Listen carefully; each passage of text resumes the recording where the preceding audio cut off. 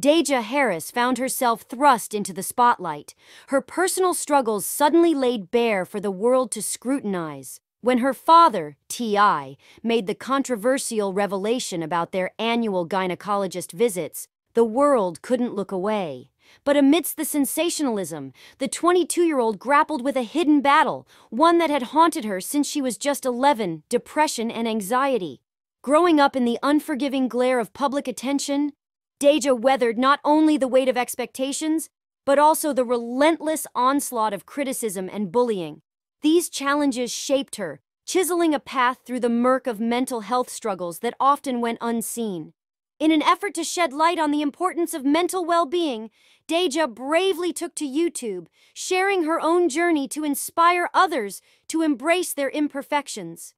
"You are enough," she reminded her followers, echoing a sentiment that transcends the boundaries of fame and judgment. Now, as she steps into a more mature chapter of her life, Deyjah has chosen to confront the thorny issue head-on, hoping to foster a culture of healing and self-compassion. "No one is immune to the trials of mental health," she stresses, a poignant reminder that recovery knows no exceptions, only the enduring warmth of self-care.